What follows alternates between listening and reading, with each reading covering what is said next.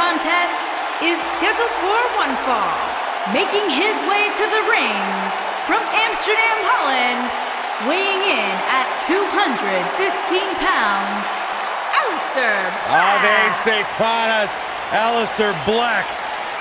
What amazes me about Aleister Black is his ability to maintain complete composure before competing inside that ring, almost embracing the calm before the storm. Former kickboxer, able to keep his composure in the most intense situations. That's what makes Aleister Black so dangerous. A man who went undefeated in one-on-one competition for an entire year before winning the NXT Championship. Just an incredible presence when Aleister Black enters his battleground.